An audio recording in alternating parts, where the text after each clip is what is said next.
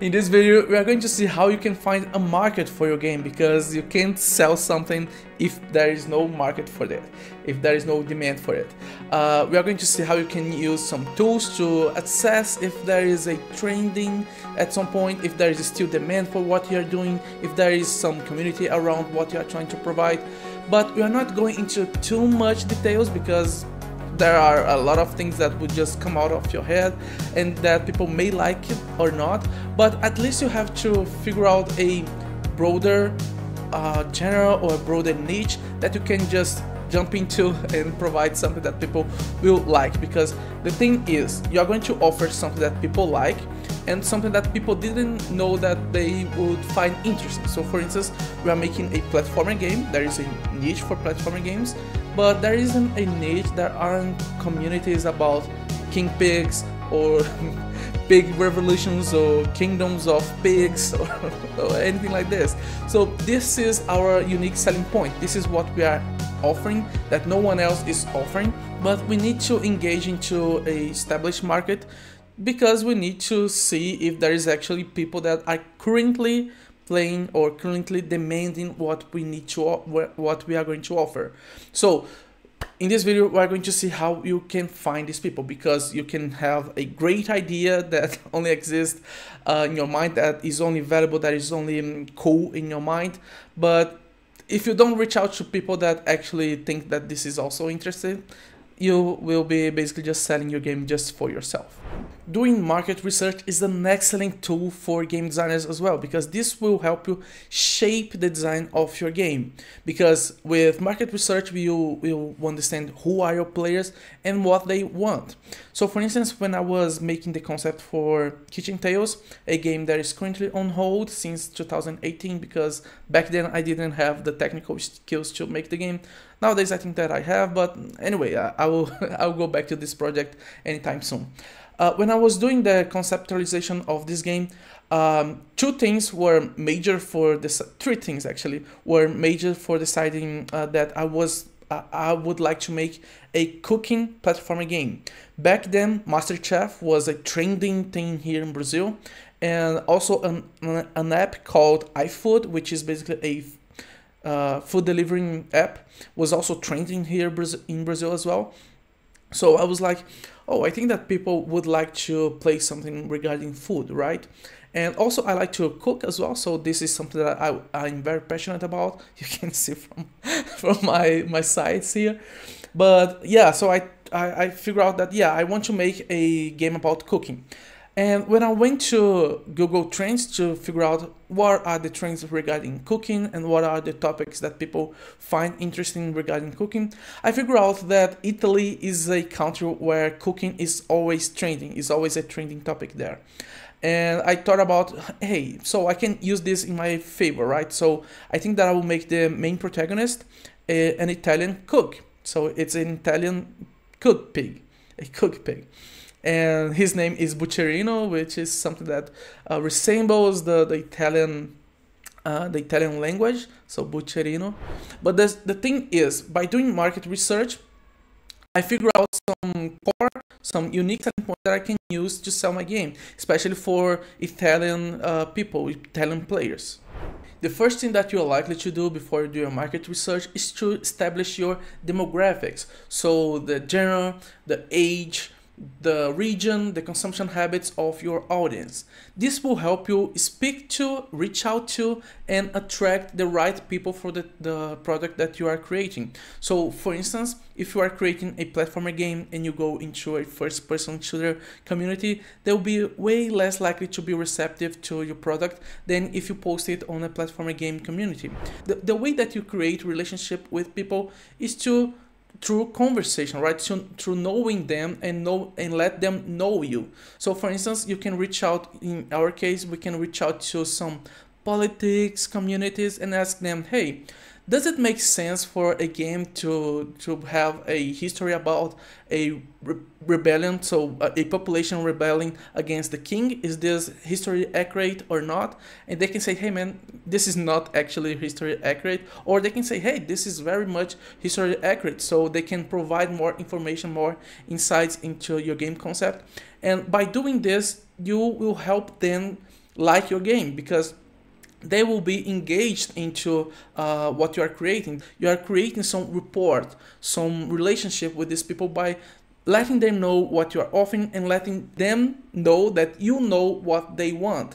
So you are creating a really good and healthy relationship with your audience, and by creating the demographics and starting to reach out to the proper audience, allowing them to be attracted to your product or to reach out to them and provide something that they will be receptive, you are going to create a healthy relationship. And well, since I know that you are way more into practical knowledge than into abstract knowledge, let me present you some tools that you can use to do your market research. So starting with SteamDB. SteamDB will help you assess the data, the relevant data of games that you can use as reference. For instance, I like to search for sales, to see the pricing of the games that we want to use as reference. So we have some games on historical low, so probably they are not selling that well previously.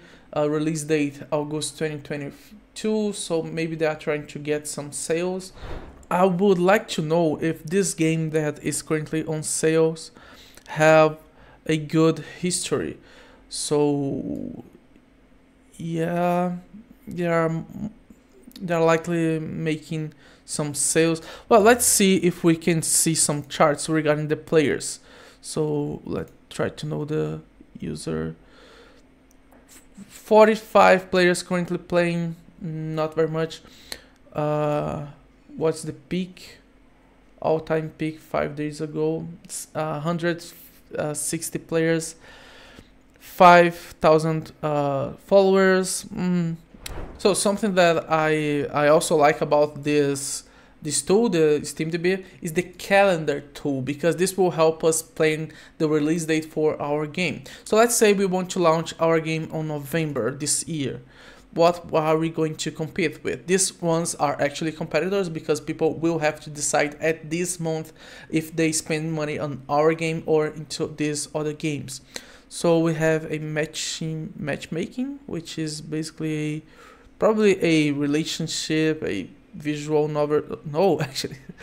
Yeah, this one is more into romance and management, so it's not our audience. So we are not competing with this kind of game. And Blast. 2D platformer right away. So this is a competitor. People will have to decide if they buy our game or this one. And to be very honest, this one seems to be very cool, so I don't want to compete with this. We also have other games here. So for instance, Tower Factory, which is a city build, a tower defense, and probably a city builder game.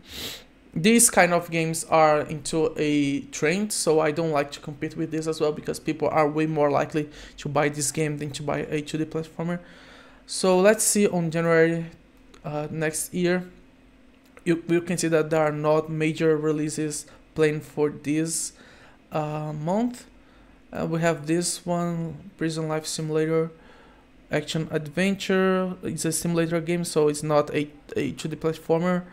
And also this one, which is a strategy city builder, so we are not going to compete with this one as well. So it seems like January next year is going to be a better date for releasing our game, especially if we can find some events on some sales to help us with this release. And the next thing that I want to use here is the charts, because this will help us figure out the numbers regarding the games that we want to use as reference, right? So let's say platformer, 2D platformers. Currently there are 51,000 people playing this. I don't think that this is a 2D platformer. This is a 2D fighter. But let's see, Brawlhalla is also a 2D fighter game, 2D fighting game. So Celeste is definitely one that is a 2D platformer. There are currently 1,000 people playing Celeste, which out of this we had a peak in the latest 24 hours of 1,500 people playing this game, and all-time peak of 4,000 people playing this game. Let's see more about this game. So let's search for that. 3 years. We have, yeah, it's more likely that we can reach something like 300 players consecutively playing our game. So this is a number that we should keep in mind for our audience and for our sales. Well, the next one is of course Google Trends. This will help you figure out if your kind of niche is actually trending, or to figure out a niche that you can explore to for your game. So let's explore, and we are going to search worldwide in the past. Let's look for the past 5 years, because this will help us see if there is a seasonal trend or if it's actually something that is just happening. And we are going to search for only games. So let's see, platform game, and let's also compare this to, for instance, a city builder. Yeah, you can see that, well, previously on 2020, which was the year of the lockdowns, right? So probably this will actually trend.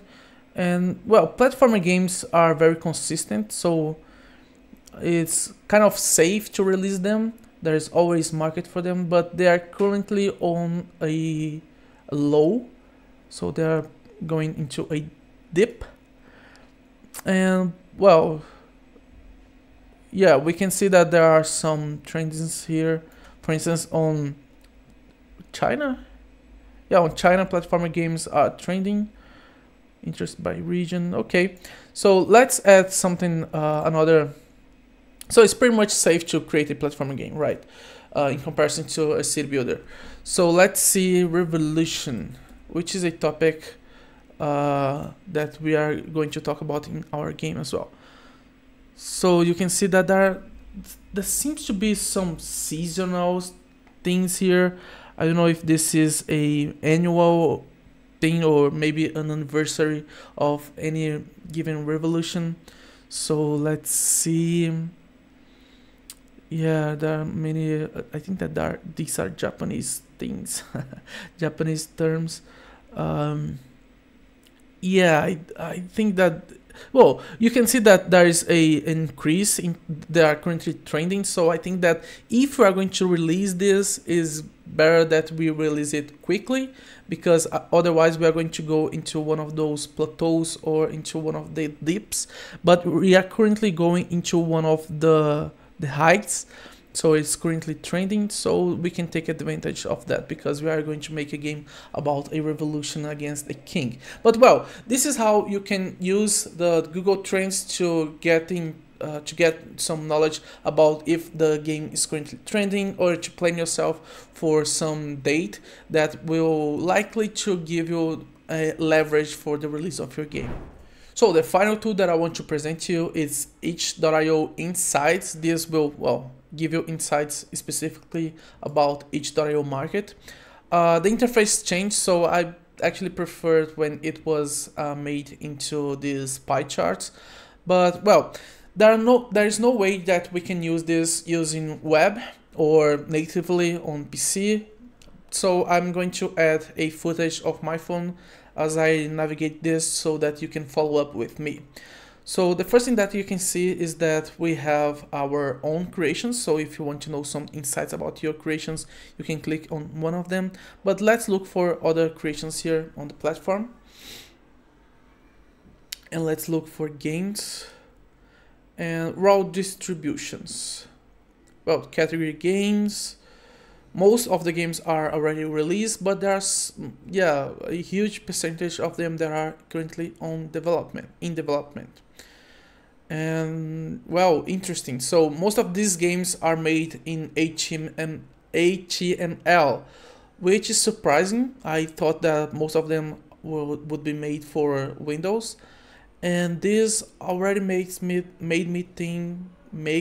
think that most of these games are not commercial releases, so they are most likely to be prototypes or things like this, because I don't think that most people would pay to play a game, to get a game that they can play on the web browser.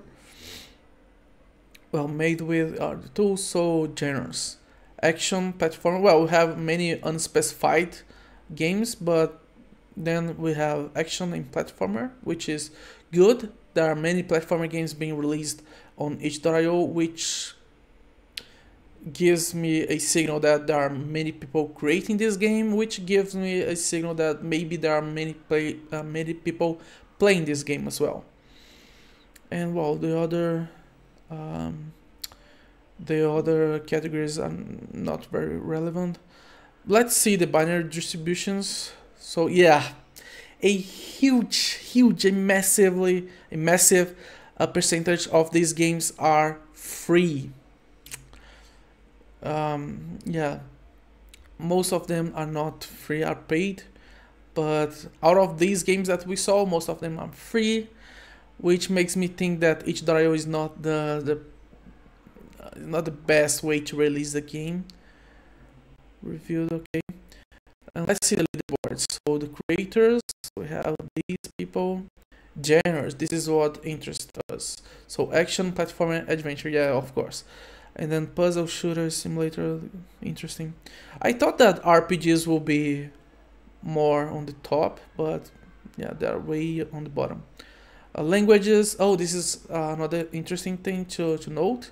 So English, well, of course, and then French, Spanish, and well, if I want to create a Brazilian Portuguese game, yeah, it's Brazilian Portuguese, it's not Portuguese from Brazil. You from Portugal is speaking Brazilian, not Portuguese. So if I want to create a Brazilian Portuguese game, I will most likely not have a good performance. That's it. These are some tools, tips and tricks that you can use to do your market research. Again, by doing your market research, you are going to take informed decisions and safer steps towards the release of your game, and you will increase your chances of making a successful product, because this will help you understand your audience and see how big or how small your audience is, and plan your budget, and also plan how much time you are going to spend on this project and the quality of the project that you want to provide to your audience. But this is something that we are going to talk about in the next video. But for this one, that's it. Thank you so much for watching. Go to the First Line to First Dollar course page and pre-order your course, because there we're going to talk way more into details about these topics and help you earn your first dollars with your games. But that's it. Thank you so much for watching. Keep developing, and until the next one. See you there.